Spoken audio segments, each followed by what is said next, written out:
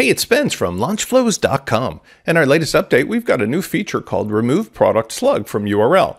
This allows you to set up your products in a way that removes the intermediary /product before the name of the product itself. This is very useful if you want to have a streamlined process where people get a URL that's meaningful. It's also helpful for your checkout and sales funnel flows because each page is indistinguishable from being a product or a sales page. Very useful if you want to combine those features from Launchflows. So in this particular case, it's very easy to set up. All one needs to do is to go into your dashboard under the Launchflows main tab, and you'll see a new option called WooCommerce Utility, Remove Product Slug from Permalink of all products. Be sure to scroll down and click Save Changes. Likewise, we recommend that after you've done that, go ahead into your normal settings under Permalinks, and then be sure to click once at the bottom to click Save Changes.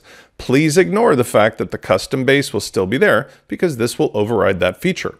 And that's all there is to it.